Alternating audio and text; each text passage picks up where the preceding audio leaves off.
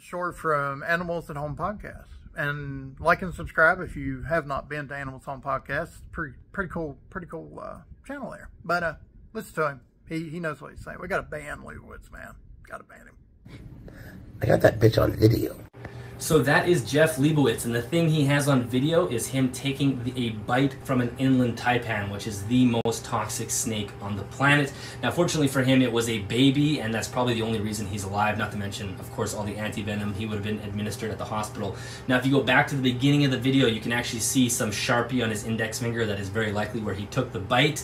Again, he's very fortunate to be alive, but the point is, this is a very controversial figure in the reptile world. He has a lot of history of being abusive to people. I guess as far as I'm concerned, those are more allegations, but they seem like credible allegations.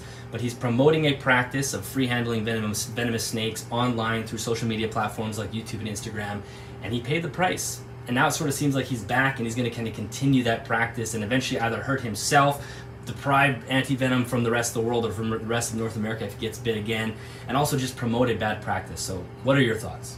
Nelson Happy Reptiles. You know what my thoughts are? We should ban this man. Ban, and do everything. Any creator out there, if you have the ability, Wickens Wicked Reptiles, Clint, everybody.